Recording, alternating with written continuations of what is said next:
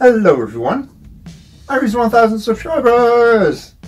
Well, that was a couple months ago. I'm currently at 1600 something, I believe. But I didn't have as much time to make videos because I was very busy with construction work on my house. So thank you all so much for subscribing and for your patience. Anyway, to celebrate this 1000 subscriber milestone, I decided to restore the old steam boiler because it feels like that thing hasn't been fired up for over 1000 years. So let's get to it. Okay, so I started building this boiler when I was 16 years old, so that's about 4 years ago. So after years of experimentation I made it into the outboard steam engine it is now. But unfortunately after about 10 years, because the steel boiler will always corrode, it started leaking and I tried to repair it, but it didn't really work. So I've opened it up again and now I will completely restore and improve it.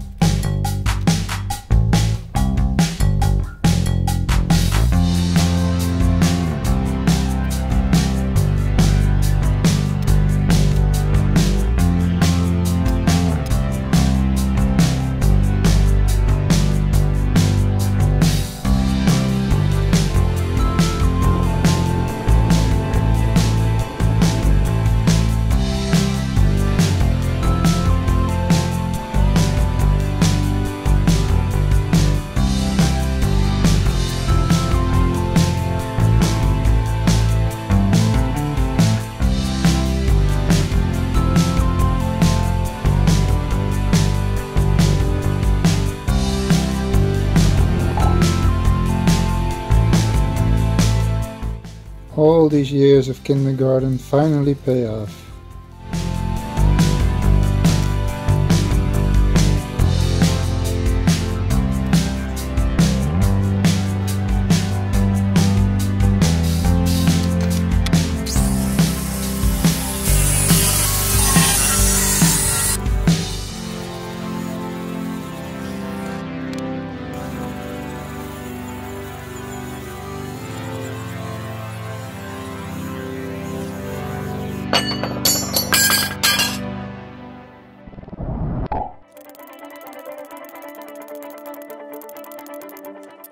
Okay, so I tried to shape this piece of steel while it was cold, but I'm afraid that in the long run I will be overcome by a slight feeling of fatigue. So to prevent that, I will heat it up in the forge, so it will be a little bit easier. This is going to be the bottom part of the firebox. This is going to be the top part. So I will light up the forge now. And that's nice, and you have seen that too. Lighting a forge is pretty similar to lighting a steam boiler, so let me show you how I do it. To start the fire I use this charcoal, which I soak in paraffin oil, whatever oil, something with a high flame point to keep it safe. Put this in here.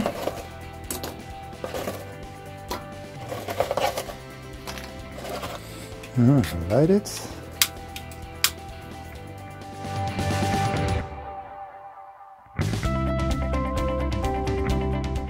So first let it burn a while. When it burns okay, then I will start the blower.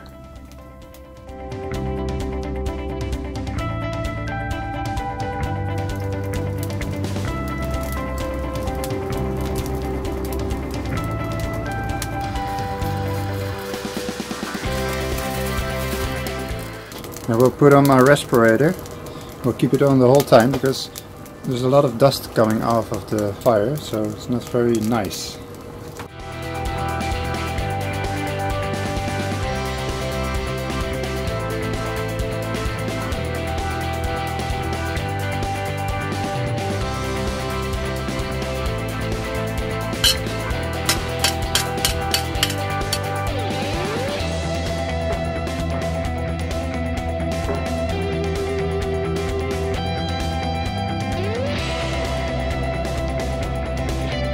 Hiya!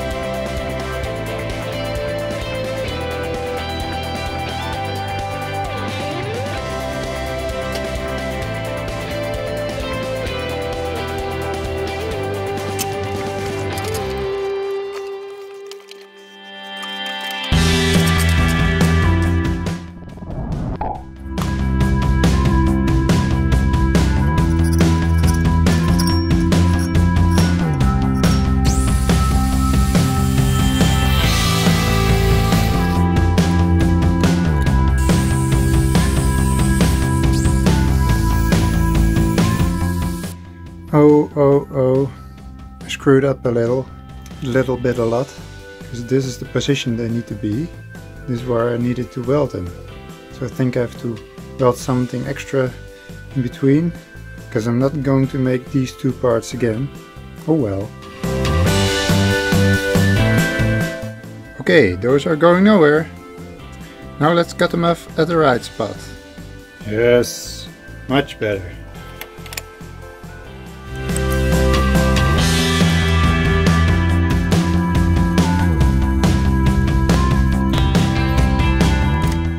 Okay, that's nicely welded together. Now I'm gonna weld it onto the front.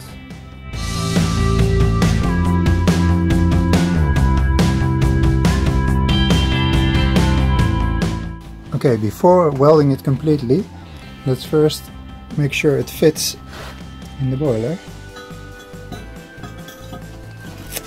Like a glove. Needs to be a little up like this, so it's perfect.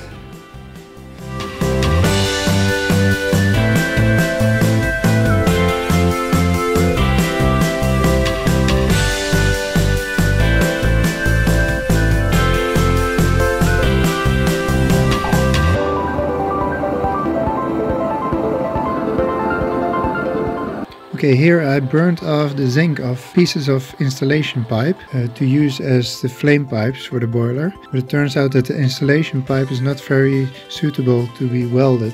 So I got me some regular good quality pipe, did some practice welds and then welded it all together.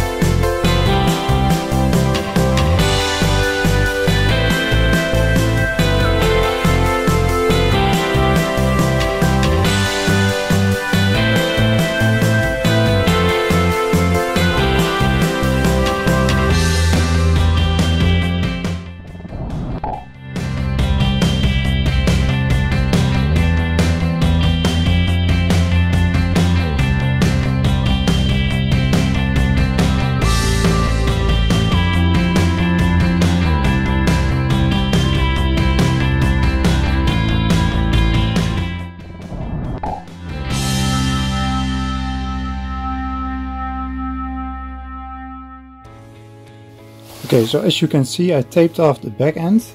Let's fill her up with water to see if there aren't any leaks.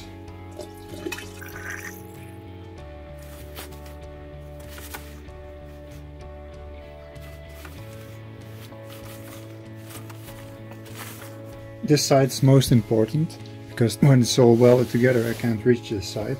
The back side I can always reach through the firebox.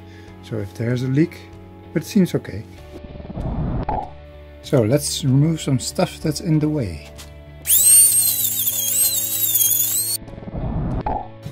This part goes in here, like so. And then I have to weld this plate in here. And I can obviously never reach this with my TIG torch and simultaneously add material. So I'm going to grind off this back piece. It doesn't need to hold pressure, so it doesn't matter if I cut it open. So then I can more easily reach the weld.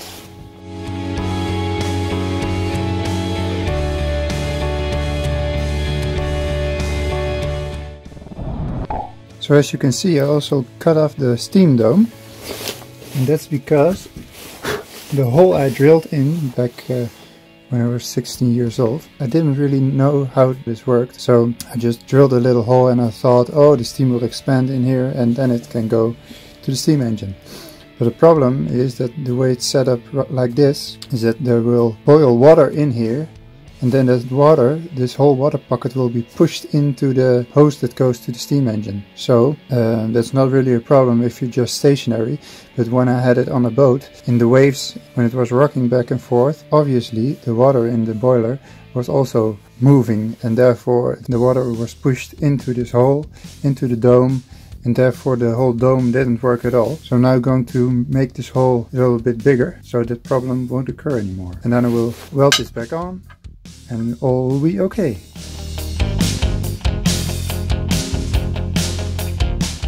Okay, that's a big enough hole, I think.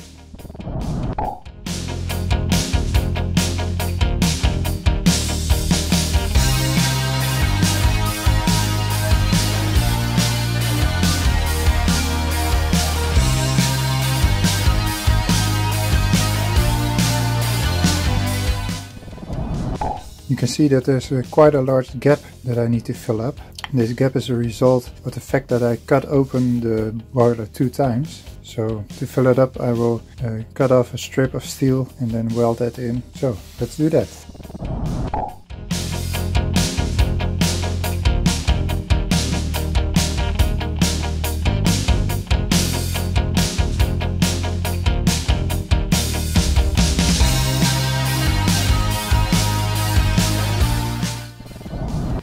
Okay, the welds are all complete, so now I've set up the steam engine and attached the boiler to the water inlet, and I can with this one pump water against steam pressure normally, so I also use it to pressure test the boiler. I do that each time before I fire it up. So let's see if the welds are all watertight.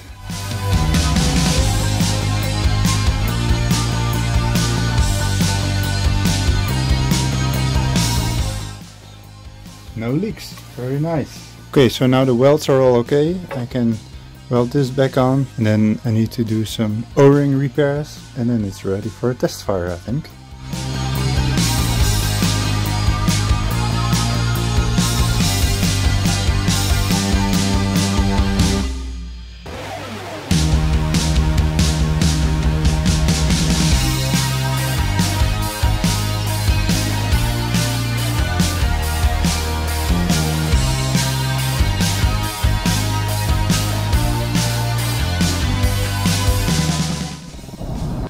Okay, she's now completely ready for testing.